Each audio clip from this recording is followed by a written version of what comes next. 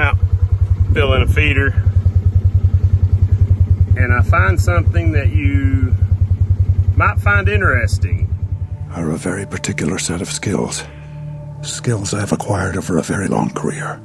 Skills that make me a nightmare for people like you. I will look for you. I will find you.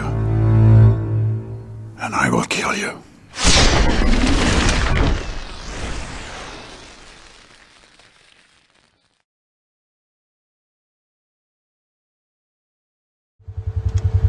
So, as I was heading down to check feeders, a smell hit me right in the face, and literally 3 feet off the road is the hog I shot the other night.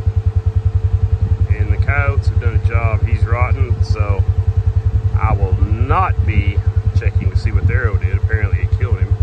But all the stories you hear about, they head to water. Look where he's headed. There's a trail and there's a big tank. I don't know, that night we drove out of here, headed this way. I don't know that he wasn't dead right there and we just drove right by him.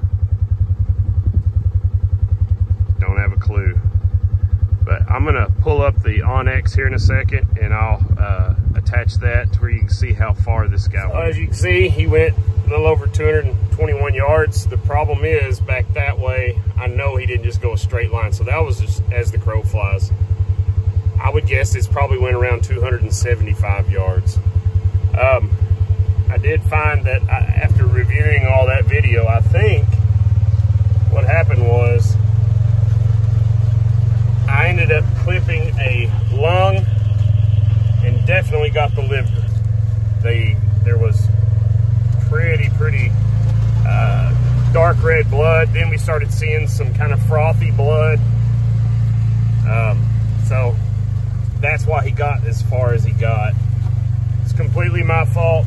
I should have pulled that thing in tighter, way tighter to the elbow pocket.